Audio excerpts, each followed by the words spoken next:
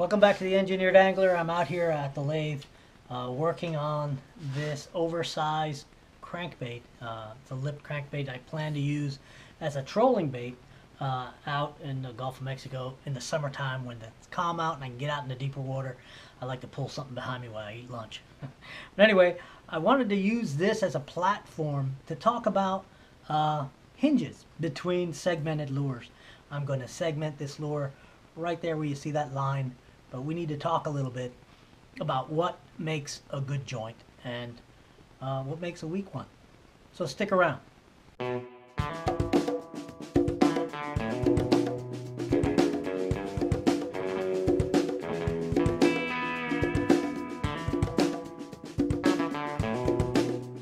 Okay, so before we start talking about the specifics of that particular lure and the kind of hinge or pivot point that I'm going to put on it, let's talk about some of the ones that we've already seen, right? Some of the ones that you're seeing on production model swim baits and crankbaits, and some of the ones that are being used by our fellow lure makers.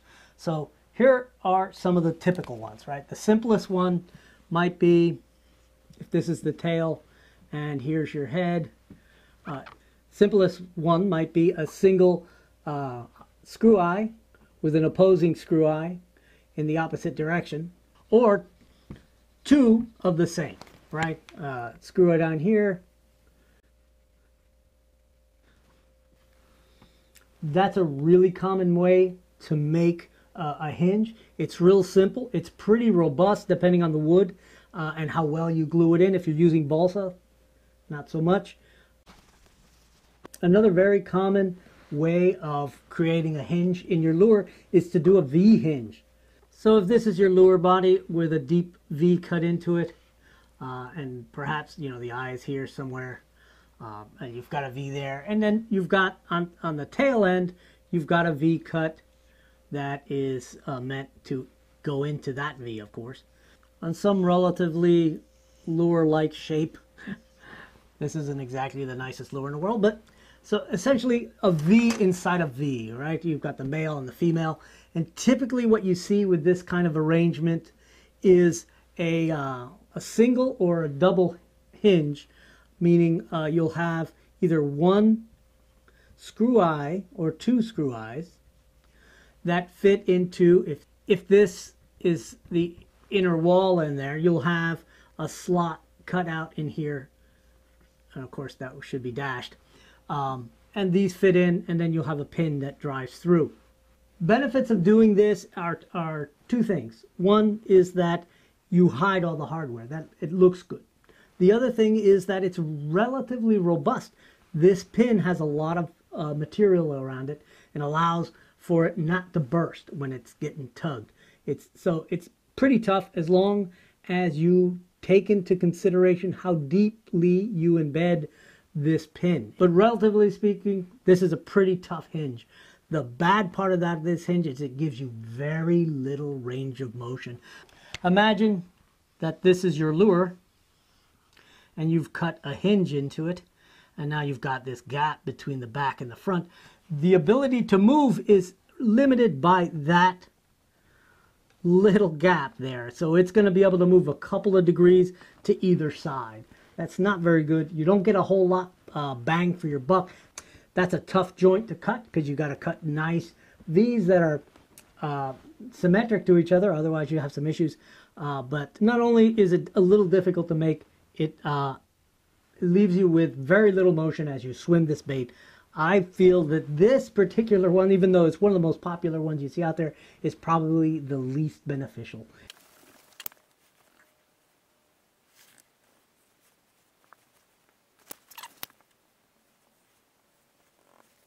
This one is similar to the V, except for it's rounded. And this gives you the option of having a wider range of motion. So typically you'll see a slot cut out, or two slots cut out.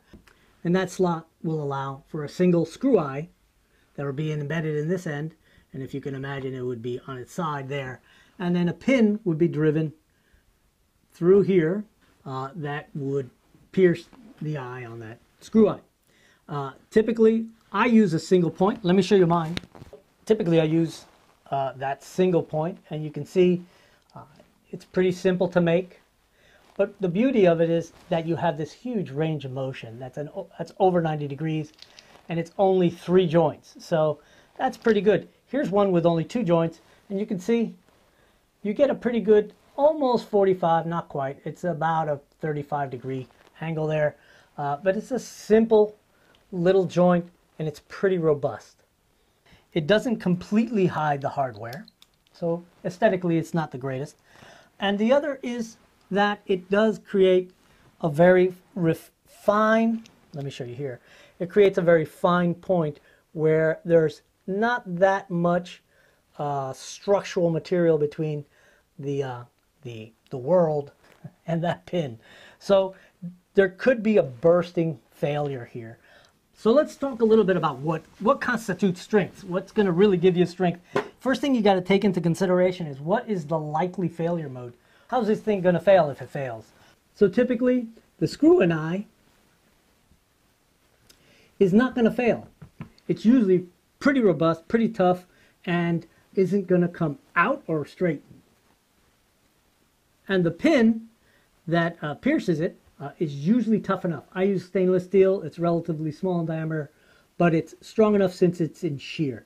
Because it has such a small gap here getting pulled on, it's not likely to bend or break. So the failure mode that you're really going to expect to happen is for, if I'm looking down at the hinge, the failure mode is most likely to be in this material here. So if this hinge pin is excessively thin, it'll tend to shear through here, almost cut it like a knife. If it's thick enough, if it's appropriately thick enough, it'll cause a failure that's a bursting failure that'll be on almost a 45 degree off that pin, because that circular shape will distribute the load. So this is really boring, right? Nah. Okay, so since we're relying on the strength per square inch, right? The more of this material we load, the better. So the bigger this pin is, the better, to a limit. If it's too big, then you end up with a wall that's way too thin and you don't get the strength. So there is a sweet spot, right? How big this is, how much wall you end up with, because if you break in 2 areas, that's double or nearly double the area if it breaks down the middle. So you're going to ask me, what's the sweet spot? Well, here's what I'm going to tell you. So if you use a pin radius that's approximately 20% times the lure radius at that joint, you're pretty safe. That's a pretty good estimation for getting close to that sweet spot. So 20% is a good rule of thumb. That's what I like to use. Now, on that lure, we're not going to do any of those. We're going to do a double hinge. And let me show you what that looks like.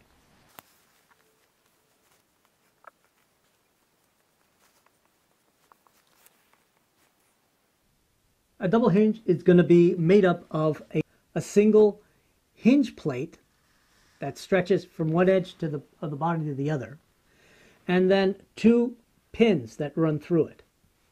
And so if you look at this hinge plate, it'll look something like a figure 8, just a sort of a mild figure 8, just to reduce the weight. You can make it rectangular if you wanted to, it wouldn't matter too much. The body itself will come to circular ends.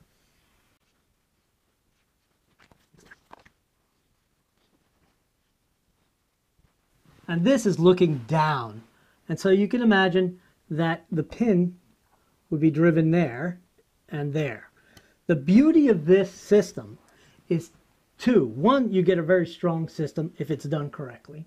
And 2, you get a very, very flexible system because it actually has a double fold. So this can actually rotate all the way around 180 degrees, which means that the lure is very flexible. It allows for a couple of things. It allows for the lure to flex as the fish is fighting on it, which gives you a little better control in keeping him hooked so he doesn't shake a heavy lure like this off as easy as he would.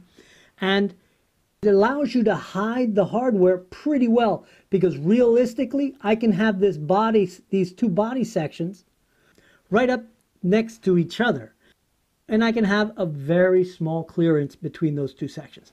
The beauty here is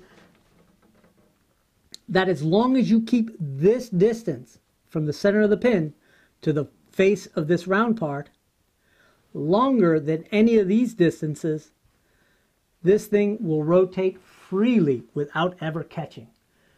It allows you to embed this hinge plate deep so that you have that plenty of meat to support that pin, and it allows you to have all that flexibility. It's a little more difficult to make, but it's worthwhile on big lures. On the next video, I'll be building that lure all the way out, and I'll build all the parts to this hinge, and you'll get to see it in action. Thank you for watching. Send any questions to me.